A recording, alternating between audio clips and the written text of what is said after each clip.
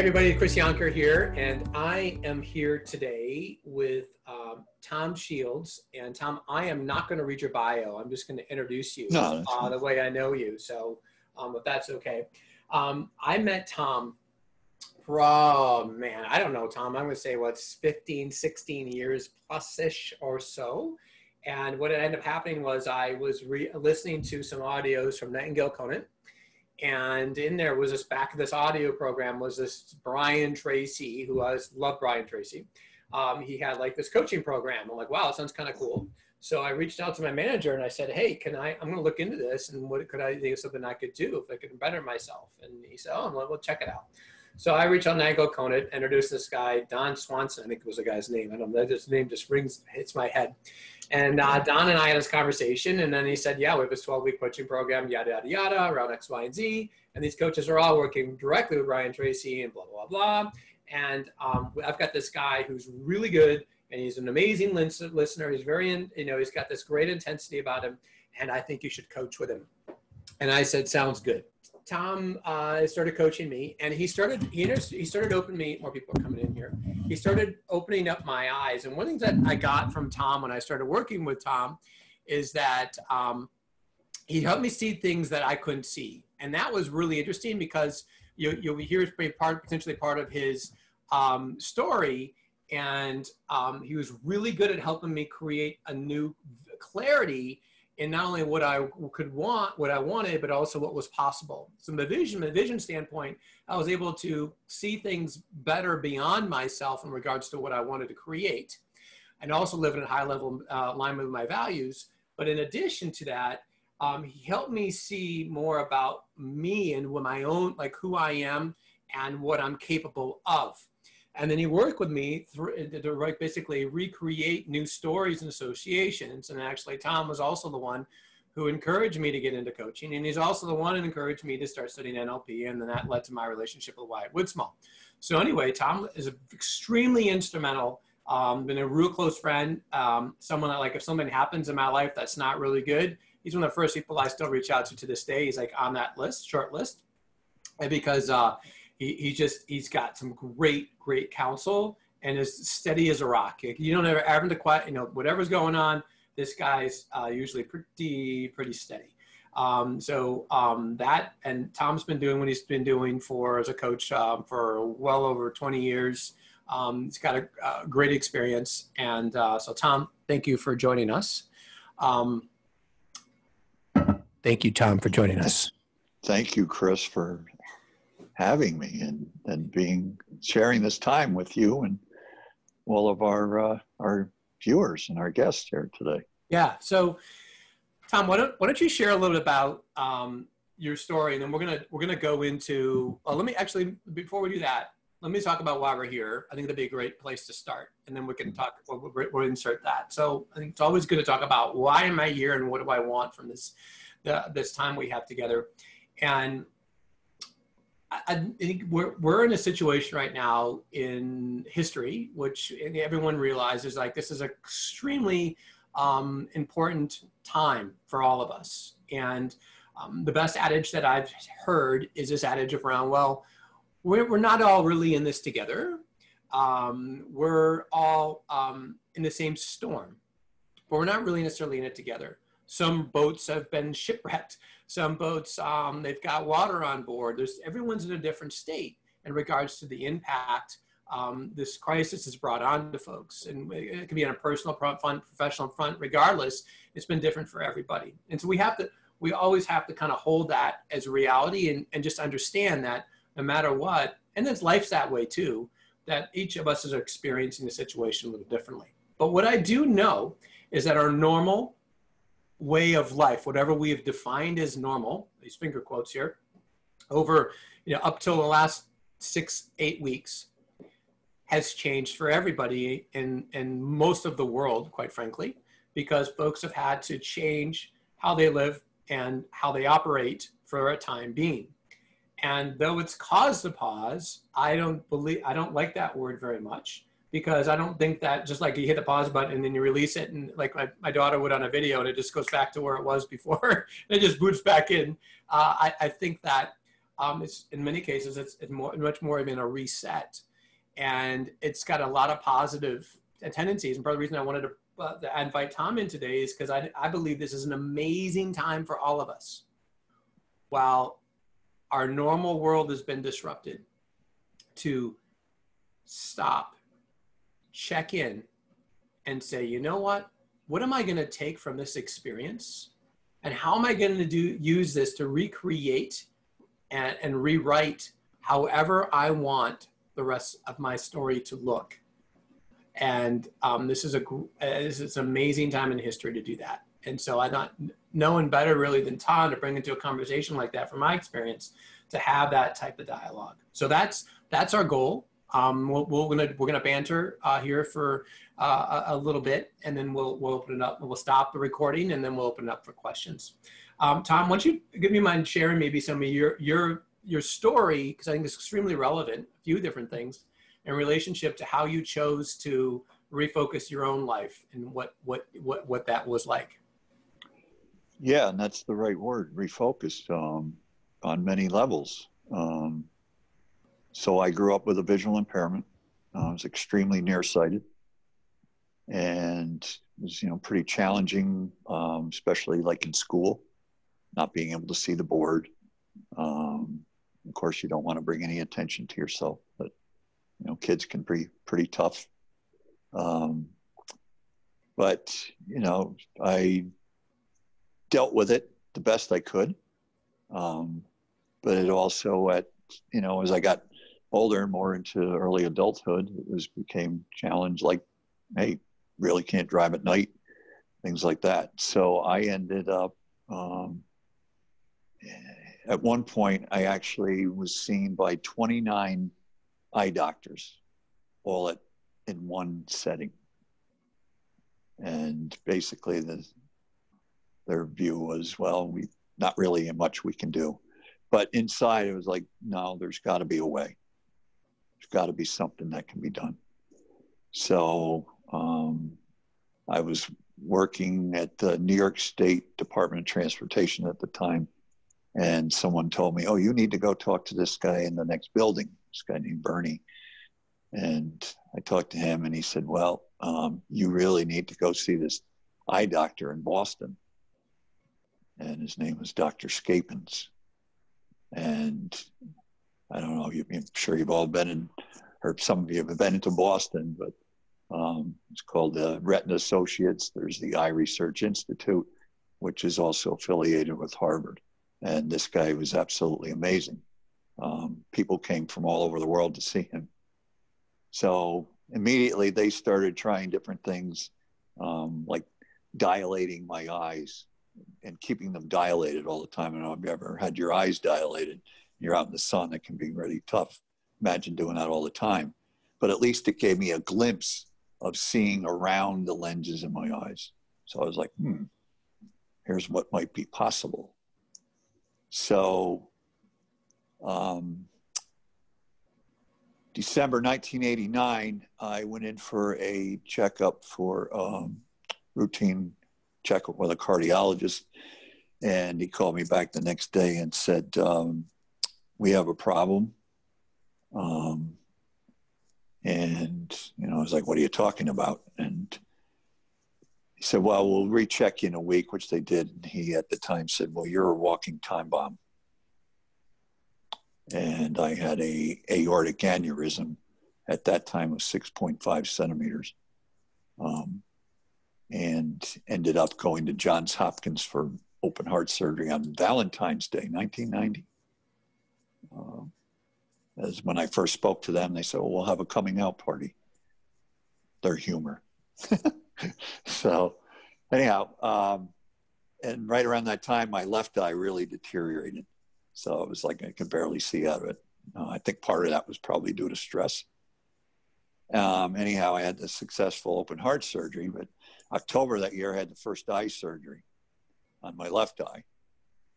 And this actually happened during both eye surgeries, but I became aware and conscious of actually what was going on during the surgery. And instead of freaking out, I described it as more of like a spiritual experience of like, okay, if they're working on my eye, then who's watching what they're doing? And to me, it was like, okay, who's this silent witness in here that's experiencing this experience? And the reality is that every one of you are doing that every day, just as you're doing right now. You're experiencing this experience. There's a silent witness or self or whatever you want to call it that's experiencing this. And so I had the second eye surgery, and that was even, the technique had improved significantly. So my eyes came together, and I went from being nearsighted, like a negative 13.5 prescription, to +6 and becoming farsighted. But being able to see 20/20 for the first time in my life at like age 33. And, still to this day, it's like just being out in the car and looking ahead and like, wow, I can see like 3 or 4 street, red lights ahead or whatever. Still amazing to me. But going through those experiences, it was like, I knew there was a real shift. And at one point I went to like a therapist, a couple of them, and they're like, oh, well, you went through this and that's understandable. I'm like, no, something's different. And I asked the question, how can I help other people to experience what I'm experiencing without necessarily having to go through what I went through? That set me on a path of, somebody said, oh, you might want to read this book. And that's how I learned about NLP. And I said, oh, I need to do that. And one thing led to another. And I'm like, during the 90s, it was just like this learning machine. I couldn't, I was working on a master's degree, doing NLP training, all kinds of other training. Just, I wanted to know what I experienced, how could I take that and really train myself and then teach that to others. And eventually I came up with the name Optimal Vision. And, that's what I look at. What I do is help people refocus their life and realize their optimal vision. And just like my case, where I eventually was able to see 20/20, I did that in a very unique way. And I think that's the case for every person. Your vision is completely different from someone else's. But the more we get aligned with who we are, I think that's really possible. The interesting thing for me was, even though I could then see 20/20, all those years of that conditioning of, well, you can't do this, or you can't see, or you can't, I realized that they had actually gone and removed the lenses from my eyes. So I don't have lenses. But I said, well, they didn't go in and remove the limiting beliefs that I still held on to. So I had to find a way to extract the limiting beliefs that I was still holding on to that were keeping me from realizing my vision. And in simplest terms, I just said, I just really want to help people to see. And at one point I thought about being a teacher of the visually impaired, and was applying for a graduate program for that, University of Pittsburgh. And they required that you go spend time with people that actually did that. And when I, took time to do that, and I kind of went, wow, God bless them for what they're doing, but it's not quite it. This isn't for me. It's not, there's something more, but it still has to do with vision. So like when Chris said, I really helped him to see things, somebody described me that way yesterday. And it's like, I did this other thing, the Strengths Finders, and it was like the top 5, and every other word was, you have a unique ability to see or help others to see.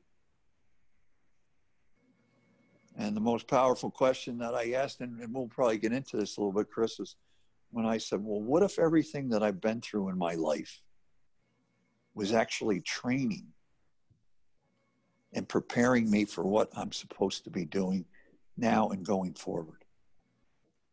Yeah, so I think that's a good question. And I think I would challenge folks listening is that maybe one of the things I think Tom and I'd like to do today is present you with questions you can write down and answer right now, but walk away with, right? And that would be a good one to start with. Yeah. Can you say it one more time, Tom? what if everything that you've been through in your life, everything you've experienced, whether it's personal, educational, work, everything, what if that is actually training and preparing you for what you're really supposed to be doing or want to be doing in your life? Right. And it may be, well, it may not mean that you have to change what you're doing, but taking it to a whole different level, making better use of the gifts and talents and knowledge and skills that you've gained to a whole new level with what you're already doing. Right. And it doesn't mean I have to change necessarily what I do, but that was one of the things that Tom helped me do at 3M was just that he helped me realize that one of my strengths was around this maximizer theme of up-leveling things. And then so I started changing my focus a little bit, like, well, where are things that I can up-level and impact? And it became more fun because I became more engaged to what I was doing. It wasn't any longer just a sales job anymore. It was, how do I maximize this, what we do and how we do it? And it became more of a mission, and improved my level of purpose tied to what I do, and which is important, right? I think a lot of us live out of either misalignment of values and or misalignment out of what our purpose is tied to what we're doing. Can you talk about, Tom, if we're going to look into this conversation around life inventory? All right, let's challenge folks that are listening. I'm going to take inventory. Because it's going to stop and take this weekend, next week. I'm going to take inventory on where I'm at on my life journey, and where are the opportunities for me to refocus, realign, whatever it is that I want to do, up level certain parts of my life, if any, and where would I want to activate change around a mindset or a strategy or something I want to do? How would you suggest to someone to check in on values, and why is that important? Well, it's kind of interesting that, some people are saying, well, that because they like to say we're stuck at home or safe at home, however you want to view that. Some people are saying, well, I'm starting to clean my house now. Went through a closet, and it's like, well, it's just like cleaning your house, but now we're going to look at the rooms of your life. And I tend to look at I call it the 10 rooms of your life, or 10 departments. And as people are going through like a closet in their house or whatever, they're going, hey, yeah, why am I still hanging on to that?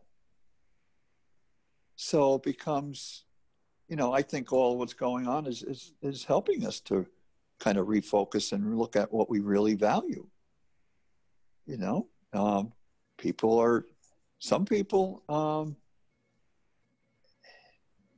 I want to say they, maybe not necessarily purposely, but I've, coached people in the past where it's like, oh, I lost my job or whatever. And I said, well, what was your thinking right before that happened or leading up to that? I really need a break. And it's like, well, you got your cooperation, but now what are you going to do at that time? So, reassessing, what is it that you really value? And, sometimes we say, be true to your values, but sometimes I think people it's probably more of realigning their values. Obviously, health and fitness and wellness is, on people's mind these days. Yeah. Have they been making that a priority?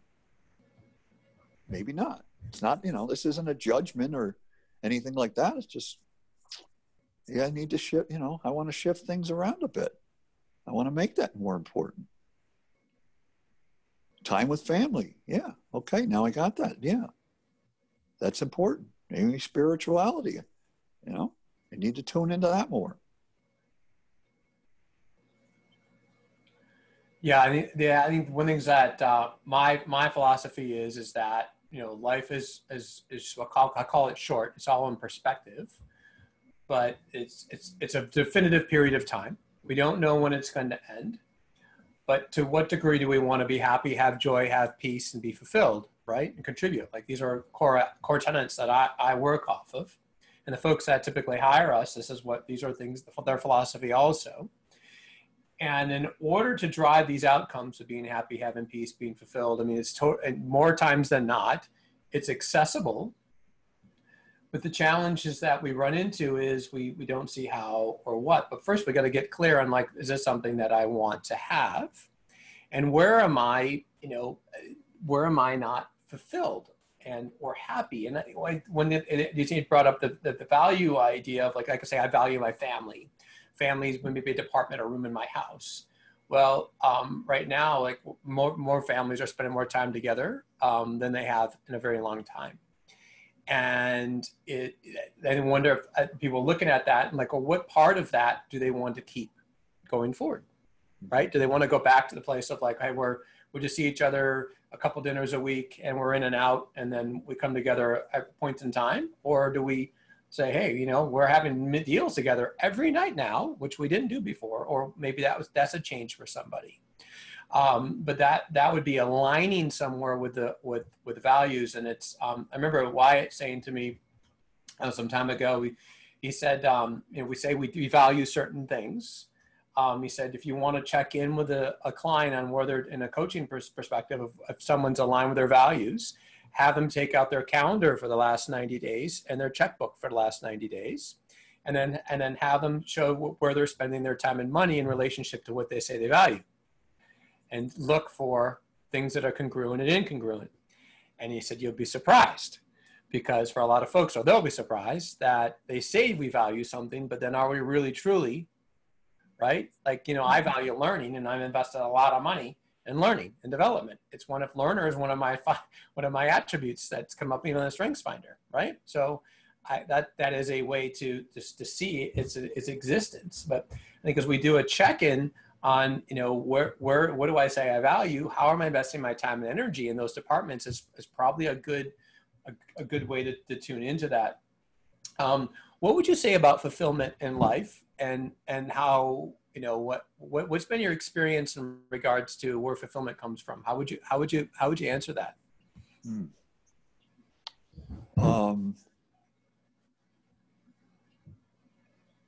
I think it's more I would describe it more as things that really bring you joy.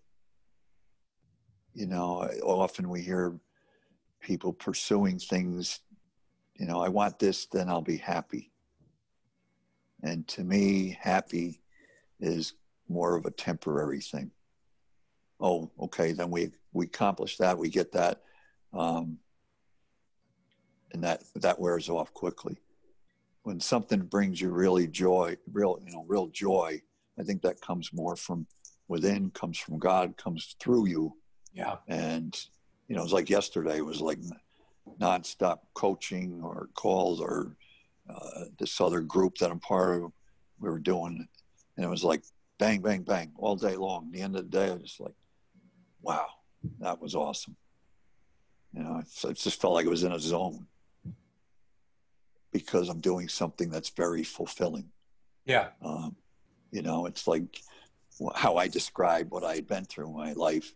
And then I took that and like, wow, how can I use this? It's, became more like a calling to help others. And I think that's a big piece of it as well. It's not just about you. It's like, how is what you're doing really making a difference? Yeah. That becomes more fulfilling. Right. Yeah. I think that's a good point you brought up in relationship. It'd be another question to ask is, where do I feel fulfilled? Where do I not feel fulfilled? But also, what sucks my energy is another really interesting question to ask. Because then you heard you say, I got to the end of the day, I felt awesome. That tells me that either you're energy neutral or energy positive on an experience, right? It didn't suck you. Where some things we do, they drain the living crap out of us. And then we're like, holy shit, I can't, I don't have more to give. And if someone asked me like, hey, go ahead and do analytics on this spreadsheet. Like last night, I was trying to figure something out and I was trying to look at the 6,000 lines of data. And I had this other thing and I knew with VLOOKUP would work. And so I got onto YouTube and I'm like, why am I doing this? Why? So I asked someone else to do it, and they had it done this morning first thing, because they love doing stuff like that. And, you know, and I don't, and I know I don't. And I was asking myself, what are you doing? Don't do stuff that you don't enjoy doing. There's always someone who does enjoy doing it. That's what teams are about. And that there are times when we have to, and like, this is another question I wanted to ask. And this is a really interesting one, I think, because I've had a challenge or struggle with this one over the years. And because I created a story around it. And there's this word called sacrifice. And there's a lot of ways to unpack this word and or associations we can create around sacrifice. But I think a lot of people don't obtain what they truly desire or want with their life because there's something they're not willing to sacrifice because they've created a story around whatever the sacrifice is.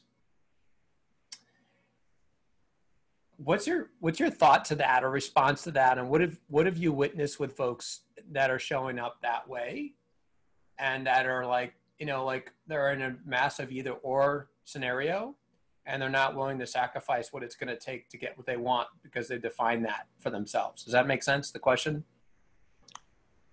Yeah. So are you say you struggle with that word? Is it that you don't buy into that word or what's? Yeah, well, that's a good question. So part of my challenge was for years is that I'm like, well, I'm not willing to do this. Like, so when I started my coaching, I'm working with 3M. So like, okay, I got two things going on. And I'm like, well, I'm not willing to do both because I'm not going to have any time for my family. You with me on that? Yeah. That's an either or paradigm. But I've already made a decision on the entry point that it has to be that way. Right. You with me on that? Uh-huh. And a lot of us do this. Like you hear other, you know, folks or other coaches, they'll say, you got to be willing to do whatever it takes, right? Do whatever it takes. And I'm like, what the hell is that supposed to mean? Right? Like, so if I got to punch someone in the face, then that's what I need to do. Like, you know what I'm saying? Like, and sometimes I want to like, well, I'm not willing to one of the things that, you know, I've worked with you on over the years especially when I was getting going is like, I don't really have to go against my own values. And one of the values that I have was like, I don't want to, you know, I'm a recovered workaholic. I don't want to go back there. Like, I'm not interested in being a workaholic. I have those tendencies and I'm a recovered one, but I had to like, well, how do I get to have more? Like there's a paradigm of in order to have more, I have to give more. I have to do more. I have to work harder. I have to work longer. This is a very common paradigm in our society. Do you agree? Absolutely. And I recall I have a pretty good memory of some of those experiences with you way back when. Yeah. And you know, a lot of that was you had people telling you that as well. That's right. Okay. That's right. And, you know, you have to, and it's like, well, what if balance is important to you? What if you value balance? Yeah, I do. Well, then live true to yourself, not what other people think that you should be doing. You know, and it's like, well, you know, what they said this, or, you know, and I always used to say to you, stay true to your values, which a lot of times can go against what maybe other people are telling you. Yeah. And a lot of times, you know, people compromise that. And that's why they don't feel good. They don't feel fulfilled because they're going against what they know is more in alignment with who they are. Yeah. And that goes back, you know, I think that there's another element to like what's really our truth and what we really want. Because where you can desire something, there can be an attachment to something that serves our ego. That's one element. But then on the other side of it, there could just be like, I like this. I like, you know, for example, Jolie and I like nice experiences, or we like quality. Doesn't mean I'm a brand whore. It just means that I like things that are at a certain level because of how I feel about them. And and that's just aligned with now something I worked on with you years ago. I remember it's like a part of me was feeling like, well, am I pursuing something because I want to stay at this type of hotel or whatever? And you're like, well, quality is part of your values, so you want to live in correlation to it. So there's no judgment about that. And it really helped me create some peace in that conversation. But I think it's a lot of times when we get a lot trying to figure out what's really in my truth, and then what society, like you said, I was getting influence. We get influence from society, friends, family, people around us in general, about how we think things should or shouldn't be, how our life should or shouldn't be. And then we start making decisions from that without really knowing that it's not necessarily reality. Yeah, and it's kind of like back to the thing, like you're saying about like sacrifice. And I've heard people, like just wait with the word balance, and they'll say, well, that doesn't exist. Balance doesn't really exist. Yeah. And I always go, well, you sure know when you're out of balance, don't you? And to me, it's not so much of balance as it's more about an integration. And when you start to really take that inventory of what you really value, and it's how does that, it becomes more of your personal vision of what does this look like the way that I'd like to live. Yeah. And stop trying to keep up with the Joneses. Right. Let the Joneses be the Joneses. You be whoever you are. Yeah. Yeah. I have a good friend, and she's a type A, like I am. And she gets up she's like, well, guess what time I got up today? It's kind of like we get these conversations. And I'm like, 5:30. Yeah, 5:15. And I'm like, oh, that's great. And then and if I decide to, I'll say, I got up at 7:30 if it's a weekday, or I'll say I got up at 9 if it's a weekend. Oh my God, half the day would be shot. And I'm like, I'm awake the same amount of hours as you are. Don't forecast your paradigm on me. Like, hey, you're a morning person. Jolie and I aren't. We never really been. It's okay. It's all good. And it's like, and she has this productive, the early bird gets the worm. Don't you all know? I guess. I mean, so no, but if you look at these top, and it's true, there's a philosophy of folks that are very, very massively productive who get up early. I mean, it's been proven. There's actually a book about that called Time. And how people are wired differently. I bought it for a while, and I was tired. So I said, piss on this. I'll sleep 7-8 hours a night the way I want to. It's just not my paradigm. Who do you think you are? I don't know. It hasn't hurt me. Right? Hasn't hurt me. Has it helped you? Yeah, I feel great.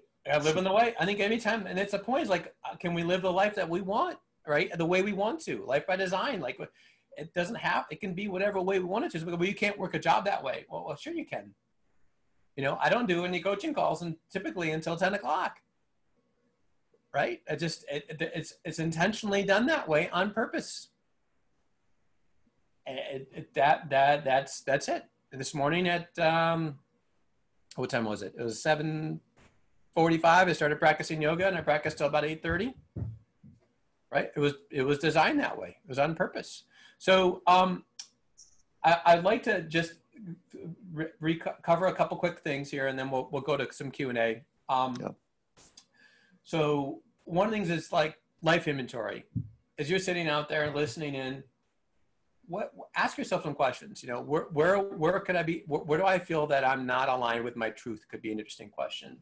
What if life up to this point has presented me for where I want to go forward? What's my next chapter? One other question you could ask yourself is, what am I tolerating? Is there anything in my life that I'm tolerating that maybe I shouldn't be tolerating? I hate that word should, so I stop it. Is there anything in my life that I'm tolerating that I don't feel like I want to anymore? Might be a different question. Is there anywhere that I'm not aligned with my values in my life? And why? Why am I doing that? Where is my thinking potentially limited about myself Or is my thinking potentially limited about what's possible, which is the other limiting belief that we often have. And the other thing that you got to ask yourself too is, where am I not potentially caring as much as I could for myself? And that's one. My daughter's 5 calls me a fancy pants, but I am a self-care junkie to a degree. And right now I can't get my massages, I can't get my acupuncture, I can't get go to my chiropractor. I'm choosing not to do these things. And these are things that help keep me whole. And I just don't. I know you do acupuncture too, Tom. And the bottom line is that it is what it is. And there's things that, and we're parenting 7 days, 24 hours. There's really no help in running businesses. And I am working more than I like to or used to. And just because I'm on a lot, I don't get to unplug. But I've chosen that, and I've realized that in the last couple of days, like, you know what? I can accept responsibility for some of this, and there's things I can do and initiate going forward, mindset-wise and strategic-wise. So I can caught myself on that. But I think that it's important, as you said out there, where are you on along the lines of self-care? Because it's really important. And if you look at this disease that we're experiencing, it's impacting people that have health dispositions more than anyone else. The ones that are really getting sick, typically, most of them, this has been studied, most of them have had, some level of challenge. It could be around heart disease. It could be diabetes. It could be diabetic. It could be any of the myriad of these things. And most of them, 85% of them are lifestyle driven. So I would just, challenge folks to sit out there, listen, and like, hey, is there anything I can do to optimize my health and wellness going forward for situations like this? Just for that alone, it's a good time to check in on that, because a lot of that stuff we can have control of. And if you're into that philosophy, I would highly recommend Dr. Mark Hyman, Hyman. Really great podcast too. Really good educator on that particular topic on health and wellness. Anything else, Tom, you want to pose as a wrap up before we go to Q&A here? No, I maybe it's just a question along the lines of the self-care. What you're saying is, I don't know if there's a lot of information people like, all the stuff in the news, and a lot of it's, gloom and doom, but suggestions, it's like, well, wash your hands, do things like that. How about, what are you doing to strengthen and boost your immune system? Yep, absolutely. That's essential. That's right. Yep, absolutely. And stress management is a high one for that, and so is sleep and nutrition. So absolutely. And that's why I'd love to open it up. And yeah, okay. That's my favorite thing, is answering questions. All right, so I'm going to stop the recording, and thanks everyone for listening. For more information, please visit chrisyonker.com and optimalvisioncoaching.com.